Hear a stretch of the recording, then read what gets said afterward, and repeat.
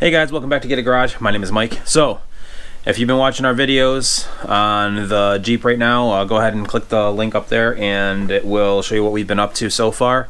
But basically, we have got the head off of the Jeep and it is currently at the machine shop getting some new valves installed. So we went with Manley and we went to, I called them a few times, I had to hound them a little bit, get them some information, but we were able to get them the information they needed, and we were able to get some Inconel valves made for this. So if you guys aren't familiar, the Jeep Liberties have had like a sporadic problem. It's not, I wouldn't say everybody has this problem, because some people have got 300,000 plus miles on their Jeeps and doesn't really seem to have a problem. They don't really seem to have a problem. Other people get to around the, it depends, anywhere from 115,000 miles on up to 200,000 miles or so, something around there.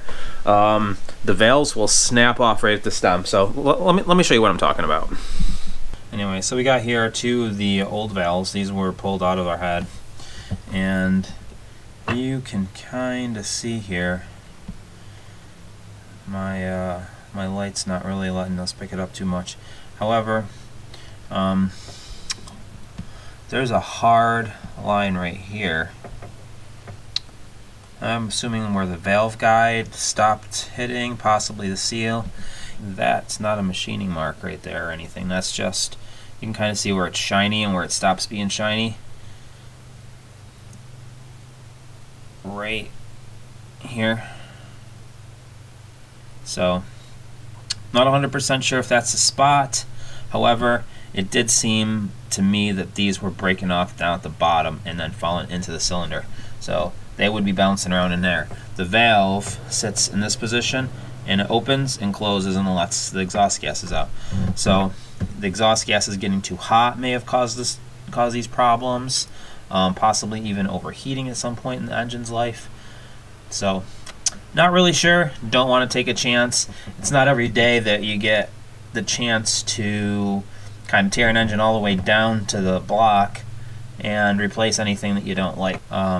There was a college study performed on these valves, and it appears as though there's a repeat failure method in at least some of them. We're not sure.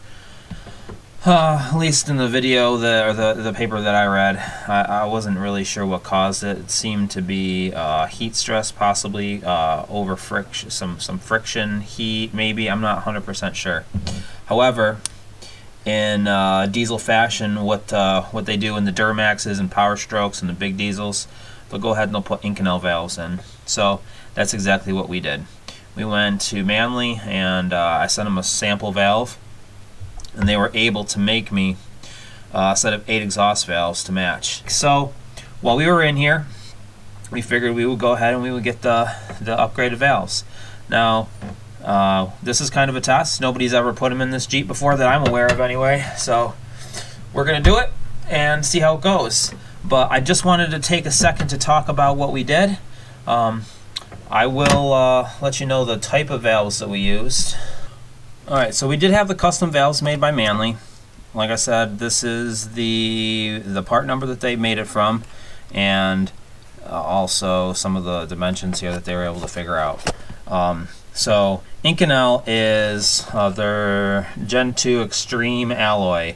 That's what they call it, but it's basically an Inconel alloy, and Inconel is a very super tough hard metal that can withstand really high exhaust gas temperatures, higher than what we should ever see on this Liberty. So with that being said, we got them in the car. They are in the head right now, and the head is ready to be picked up from the machine shop.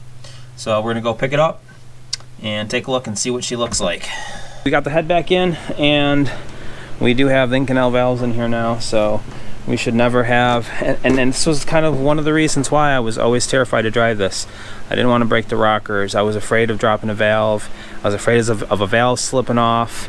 For a while there, I was afraid of driving it with a worn timing belt, and I did that for a little while, and then I replaced it quickly.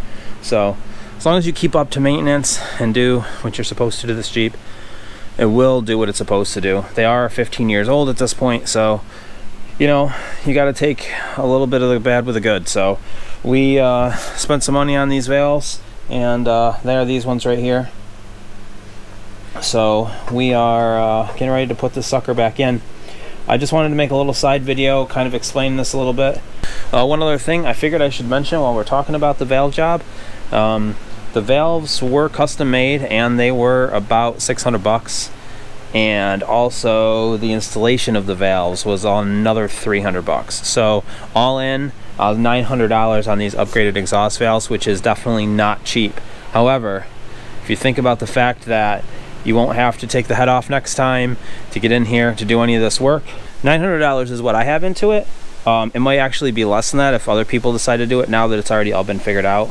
There was other stuff that I did that probably didn't need to be done. Like I bought a digital caliper, I bought a sample valve that I could send to Manley.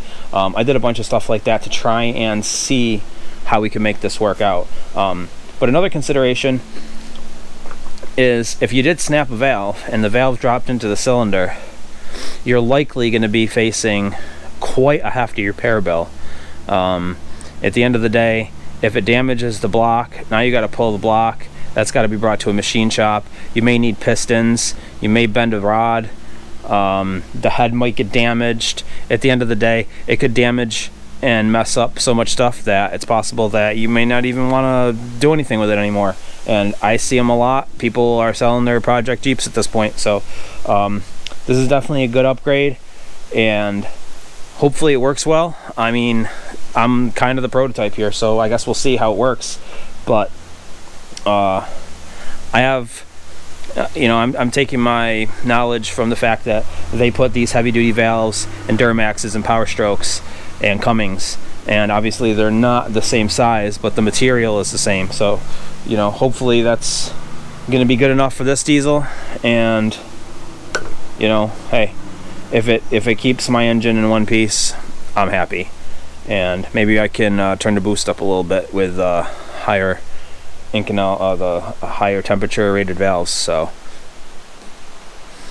we'll see. There's some hot tunes out there available for this, so we'll have to check them out. Anyway, that's it, guys. Head is ready to go back in. Check out the video. We've had a lot of videos requests to do head gasket repair, so we figured we'd throw that in with our head studs, head gasket valves, head studs, and rockers. This engine should be good for the next 300,000 miles. Let's keep our fingers crossed, guys. Stay tuned for more content, and we'll see you next time.